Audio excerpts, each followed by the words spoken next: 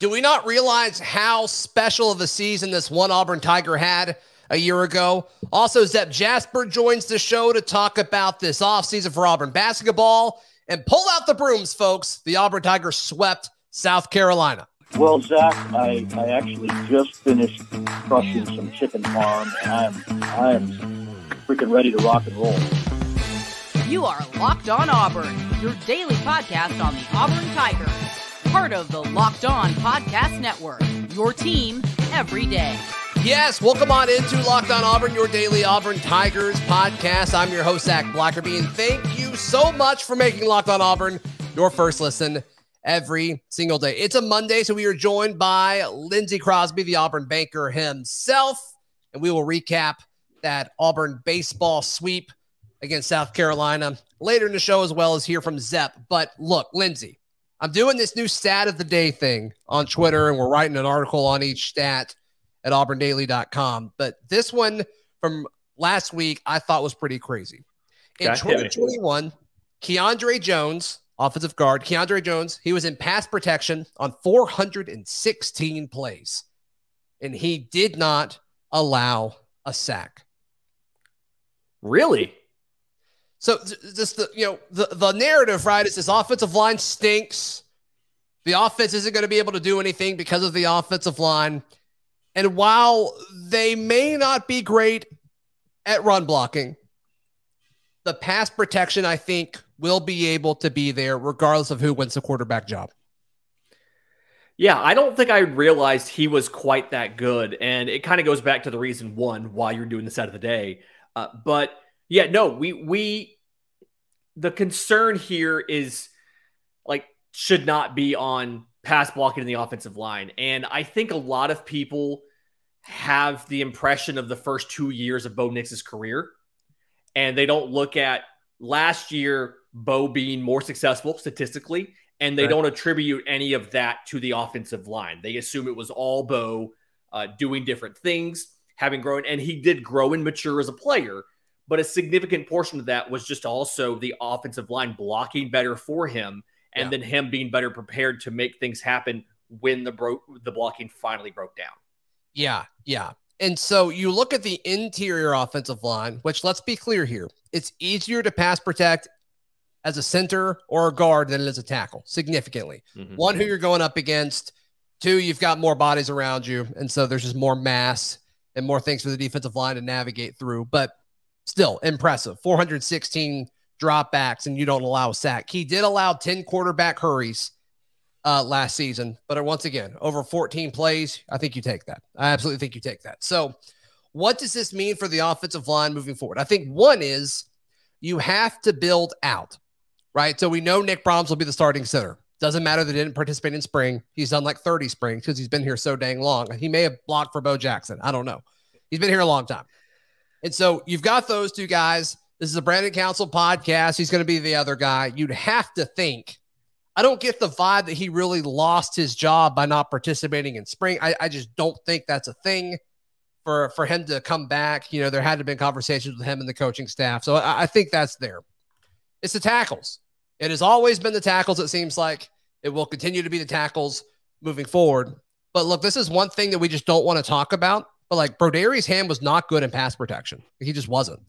And so I think being able to push the reset button with Broham, and I like Broham. I think he's great. I wish him nothing but luck in the NFL because I think he's got some traits that some teams may give him a chance on late in draft or possibly free agency. But the fact that Zaire was as impressive apparently as he was over the spring should give you some hope.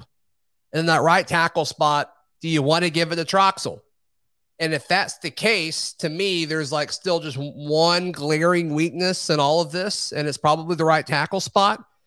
But all of the quarterbacks are right-handed, and so it's all right, maybe that's enough. Maybe that's enough for you to do that. And you've got tight end depth, tight ends that are willing to block, throw in a chip block, or you got running backs now. So I think the pass protection side of it is going to be okay. Maybe I'm looking at this through orange and blue glasses. Maybe I'm being too positive here in April as we discuss this, but I'm not expecting any transfers, right? I think it would be silly at this point to expect a transfer offensive lineman this offseason. So I think what you got on the roster is what you get going into the spring, Lindsay. Yeah, and I was going to bring up Zaire as the first guy who I think is going to be a big addition to this offense when he comes in. You talked about, I think it was 2 weeks ago, about his size, just how he fits more of that prototypical offensive tackle mold. The taller guy, bigger wingspan. I mean, he's 6'7", 312. And so the whole big thing there was just he had been injured, and then before that, he's just kind of newer to football. I think the right tackle spot, kind of like you mentioned, you might see a couple different guys play there. You're definitely going to see some tight ends be involved in that, whether it's a chip, whether it's a true double team, things like that. And like you said, being on the quarterbacks, like not on their blind side, they can see that. You can mitigate that somewhat. It's different than if your left tackle was bad and the quarterback can't see that coming. So I think they'll be good. I think they'll be better. And then the question that I have is, how well can they do a good enough job run blocking? Like, can they just get it to the point where Tank Bigsby has a chance to showcase his talent and pick up extra yards? And I think that's the big unknown for me. I actually feel pretty good about them in pass protection. Yeah. I'm looking at this now, and it's saying that Broderius Hand did not give up a sack last year. That's crazy. That is crazy. But also just looking at Keiondre Jaire's numbers for Pro Football Focus, he played 176 snaps, or pass blocked, on 176 snaps.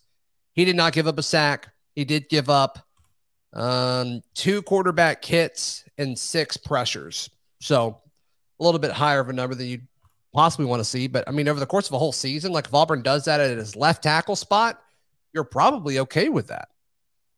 Yeah, I mean, no sacks, couple hurries and hits. And in the SEC, you're not going to play a tackle spot and not give up pressures to some of these incredibly athletic edge players of an Alabama, of a Georgia, of a Texas A&M, things like that. So I'm not incredibly bothered. I think part of that too is I'm looking at what we saw in spring. I'm looking at some of the natural growth that we're expecting from these guys as they enter year 2 of this offensive system, and kind of projecting a bit and giving him a little more credit for work he hasn't necessarily done yet. But I do think he's going to be fine at left tackle. The question just is right. And, is Troxel the guy? Do you have to plug somebody else in there? I mean, you've got a guy like a redshirt freshman Garner Langlow. I think he's still a little young, 6'6", 300. Obviously, he's only been on campus for a year. You rarely see freshman offensive linemen play, but I think he's an option at tackle if something happens with Troxel or somebody else. Yeah, and Langlow cracked the 2 deep. So maybe there's some upside there. Here it is. Broham, he did not give up a sack, but they have him giving up 21 pressures. So that's it. That's just about a full season, right? Like it was close to a full season of starting for him.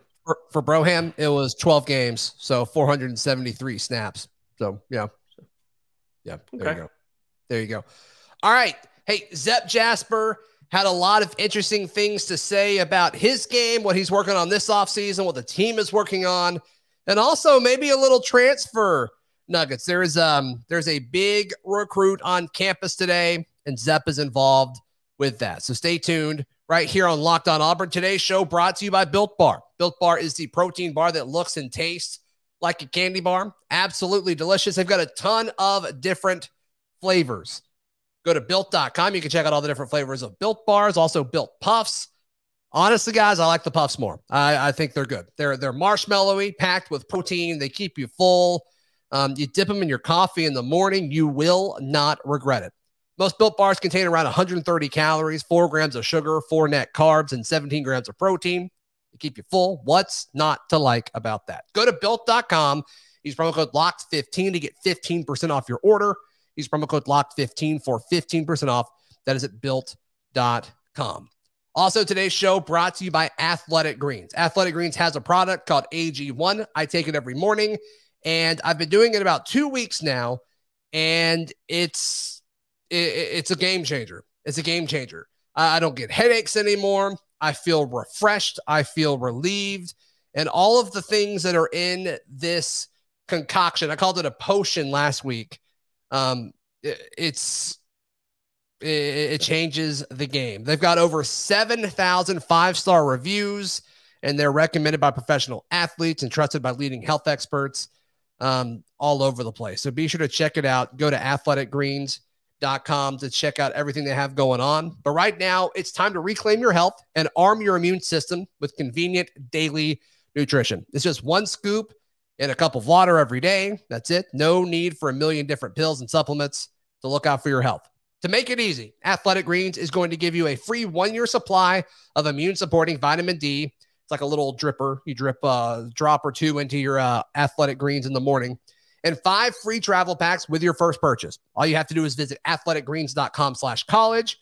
Again, that is athleticgreens.com/college to take ownership over your health and pick up the ultimate daily nutritional insurance. Joined for the first time in way too long, Auburn guard Zep Jasper. Zep, miss chatting with you on a weekly basis, man. How's the offseason been treating you? Offseason been treating me pretty good, man. I'm glad to be back on here. I miss it.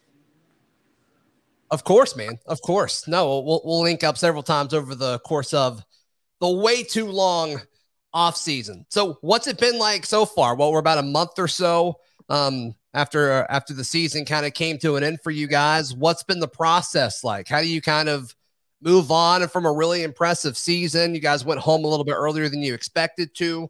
And now I'm sure you're balancing that while also preparing for next year. What's that like? Well, the off season, we took a week off, after we got the loss against Miami. Yeah. And then, we came back with the mindset of, we're going to go hard for 3 weeks. Last Friday was our last day of tough workouts. We do this thing called a circuit with Coach D. And it's a weight circuit. You never stop with what you're doing. And, it gets you bigger, stronger, faster, sore.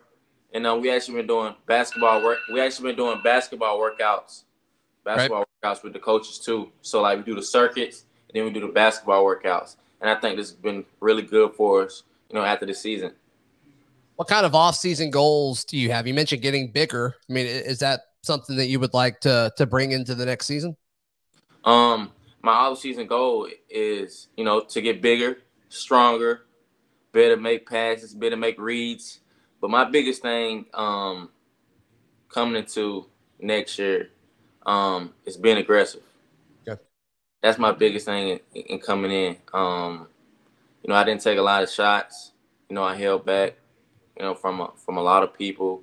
With us having a great players like Walker, Jabari, Wendell, KD.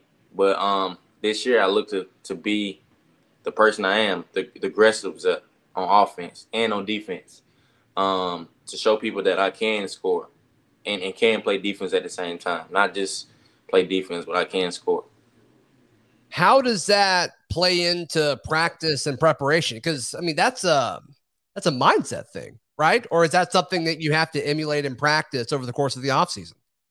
Well, I always think it's a mindset thing. Only you can stop you. Nobody else can stop you, no matter if it's the coach, the players. If you got that in your mind that nobody can stop you, well, you can't be stopped. You see shots go in, they're going to always go in, no matter who's in front of you, no matter if it's the best defender. And, I always had that offensive mindset in my game, but I also could, be held back and, shy away from it with my teammates because I got great teammates. I'm the one who would take those responsibilities, to take a step down, to be great for my teammates. That's what I like to do. I like to be there for my team, no matter what I have to do.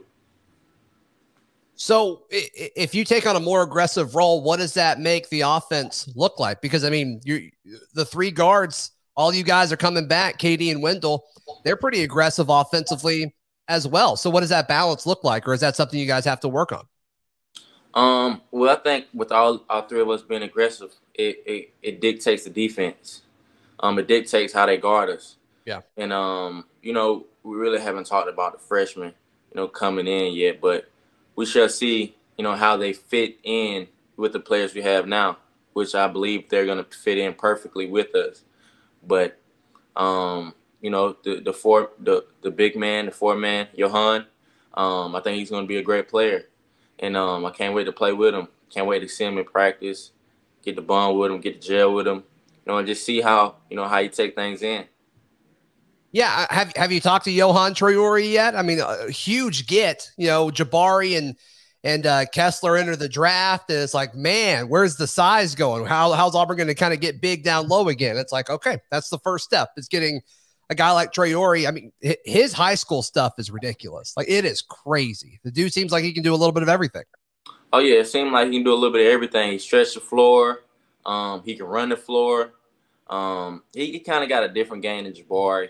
Sure. But, that pickup was great. He's going to be a great addition. And like I said, I can't wait to, get that mindset in him of that dog mentality. My thing is to get dog mentality into people, when they first get to this program, to play free, play aggressive, but also know we're not backing down from no one. You're gonna come in here and you're gonna learn. You're gonna learn from us. You're gonna learn from the older guys and learn that we want to come in every practice, every game, and play as tough as nails. Yeah.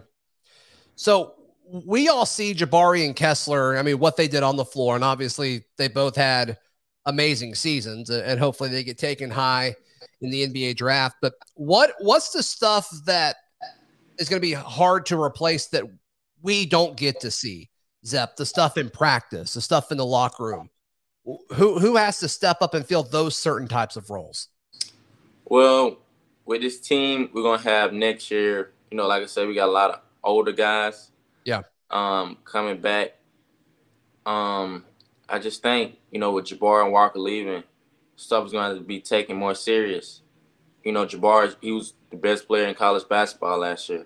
Right. Walker was one of the best shot blockers in the game last year. Maybe was the best. And that can't be replaced. Those two people can't be replaced. It's like you have to change your style. Who you gonna go to in late games? Jabari he was a great closer. Walker was a person you can always count on no matter what. No matter if it was on the court or off the court. He was a great dude. Great positivity. And it's like, who are we gonna go to in the locker room to have that positivity? To have a person we can count on. And I just think I'll take that role and, having that positivity in the locker room and, just getting guys together. A lot of speculation, Zep, on the portal. Obviously, last season you went into the portal. Now you get to see all the portal madness happening from the other perspective, folks potentially coming in. What has that been like to you? I mean, do you track or are you told when Auburn goes after certain guys, or is this just kind of something you're finding out when we find out? Well, sometimes I find out when y'all find out, but sometimes I kind of like track it and stuff like that because I want to see who's coming in, who might be coming in. And, we're looking for additions to replace Walker and Jabari and Devin Cambridge. So, we need key pieces. We need pieces to get over the hump. As last year we didn't get over that hump against Miami. So we need guys who are ready to come in and play Auburn basketball and be great players and be unselfish teammates and teammates that want to win. So I always look in the portal and look at guys who can fit in with Auburn basketball. How many portal guys do you think Auburn fans should expect to come in? Maybe 2 or 3? 2. I say maybe 2. 2. Maybe 2. Gotcha. Yeah. I mean, it seems like they're looking at all the bigger guys. Broom, the kid from Morehead State, it seems to be one of them. But a big recruit, as we record this Sunday afternoon, it'll go up Monday. But a big recruit in town today, Julian Phillips. What do you think about a guy like that? How are our chances with a guy like him? Well, I think our chances are 50-50. He's a great player. He does a lot of great things. He's actually connected with my AU team, Upper Star Southeast, who's coached by Kurt Wheeler. And, I heard he's a great kid, a guy who wants to win, a guy who wants to make the leap to the NBA. And I just hope we get the kid because, I love his game. I feel like he can have that dog mentality in him. I feel like he won't back down from no one. I feel like he'll love Auburn. I feel like this would be a good place for him. Right. No question. No question. Zep, thank you so much for your time, as always, man. And enjoy the rest of the offseason. We'll link up again maybe next month sometime. No doubt. Appreciate you. Thank you so much to Zep Jasper. We will jump into Auburn baseball sweep. Hope you got your brooms out as Lindsay jumps back into the conversation. But first, betonline.net is your number one source for all of your betting stats and sports info. Find all the latest sports developments, league reviews, and news, including this year's basketball playoffs as NBA is heating up, as well as Major League Baseball. Speaking of Major League Baseball, I beat Lindsay in fantasy this week, so that's hilarious. BetOnline is your continued source for all of your sports wagering information, from live betting to playoffs, esports, and more. Check it all out at BetOnline, where the game starts. Today's show also brought to you by Fetch Me. Fetch Me Home Delivery is the most convenient way to get your family's meal delivered to you whenever you want. If you're in the Auburn, Opelika, or Lee County area and you just don't feel like going to pick up dinner or lunch, if you're stuck in the office, you can't get out, Fetch Me is the easiest and most cost-effective way to do it. And it's Auburn folks bringing it to you. It's local people. They actually hire these folks. They're not on contractors, so they get to control the process. And you know that these fetchers are being taken care of. So check it all out at fetchmedelivery.com. Also, they now deliver alcohol with the new state laws for the state of Alabama. You can check that out at fetchmealcohol.com. They'll have it to your door in no time. Fetchmedelivery.com or fetchmealcohol.com. Lindsay Crosby, Auburn baseball. You got your broom out? You got the broom out for the sweep? First sweep in 3 years? That seems so long. I would not have guessed that going into it, but hey, they found a way to get it done. Yeah, and it's, if you think about it, last year, tough season. Butch has talked about that. 2020, you lost most of the season, so right. 2019. But no, what we saw this weekend, a lot of, whether it's coming from behind, scoring late, pitching, sticking into it, and then you saw a lot of two specific guys in the bullpen, Carson Skipper and closer Blake Burkhalter. Those three guys throw all 3 games. They tried to do different things. They tried to hand it off to other guys, but bad stuff kept happening. Yeah, and in the end, it all came back to Skipper and Burkhalter coming in here and shutting it down, and Auburn gets a sweep. And the thing that I love now is Auburn is in a good position to get a top 4 seed in the SEC tournament and then to potentially be able to host a regional as we get to postseason. You got 4 SEC series left, and this team was voted by media to be worse than the SEC. We're talking about them possibly hosting a regional. Yeah. You'll love to see it. Yep. And fighting for a top 4 seed in the SEC tournament up in Hoover in a few weeks. Crazy. And boy, do they have their work cut out for them over the next few weekends. We'll talk about that in just a second. But let's look at the sweep. You mentioned the bullpen. Obviously, huge weekends for the bullpen, specifically Skipper and Burkhalter. But who else stood out to you? Who else made this sweep possible, Lindsay? So catcher Nate LaRue just went absolutely nuclear this week. And he's a guy that... Nuclear Nate? Butch Thompson has talked about as like this is the most he's gotten to be involved on a day-to-day basis in his college career. And as he's been doing that, he's been getting better and better, whether it's offensively, his defense is getting even better. So this weekend, 4 for 8, 5 RBIs, 1 home run, a double, a stolen base, and a defensive caught stealing, which I believe he's either 6 for 8 on the season at catching base runners or 8 for 10. But either way, you don't steal against Nate LaRue, which is not something that you can say for a lot of catchers in general. I think in MLB, the success rate's around 30 or so % on catching bait stealers. So him being at 75% is pretty nice. Delicious. Just great weekend.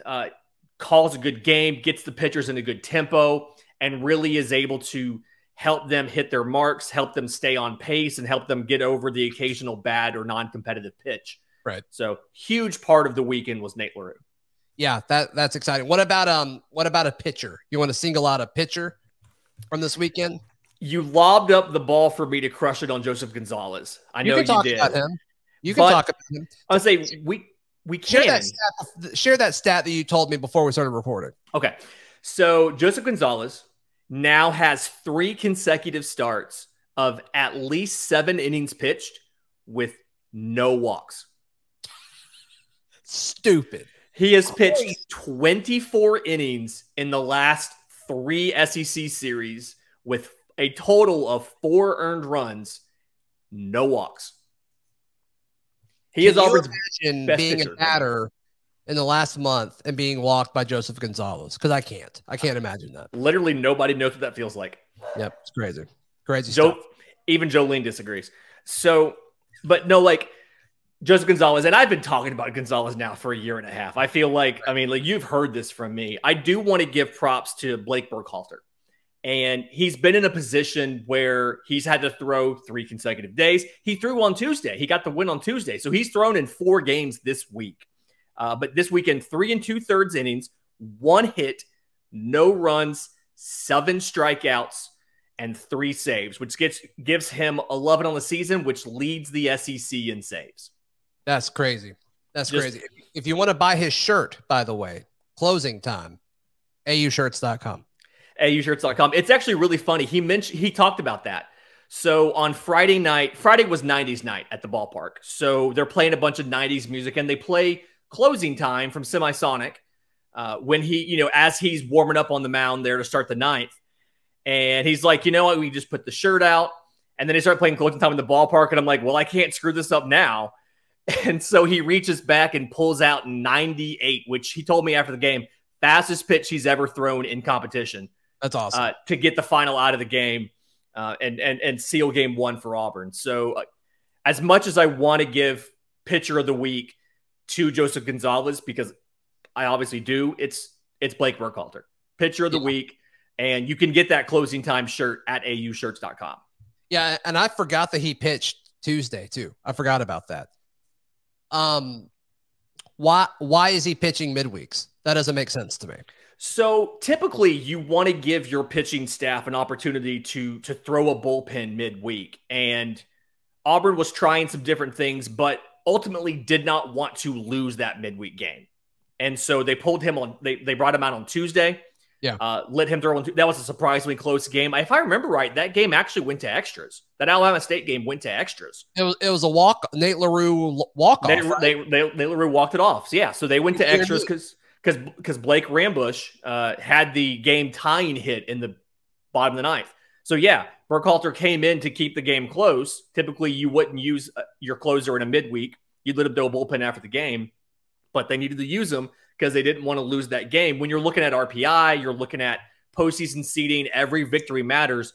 And then for those midweeks, it's more important to not lose a midweek, especially to a team outside the top 200 in RPI like Alabama State was. They came in, they had a great game plan. They had a pitcher that Auburn just couldn't pick up the changeup on, and it worked out for them. But Auburn's 4-0 this week. They were excited about the D. Davis news from the night before. Yeah, they said, hey, we're getting D. Davis. We're going out. We're avenging our boy. Yeah, let's just take this. Yeah, right. Yeah.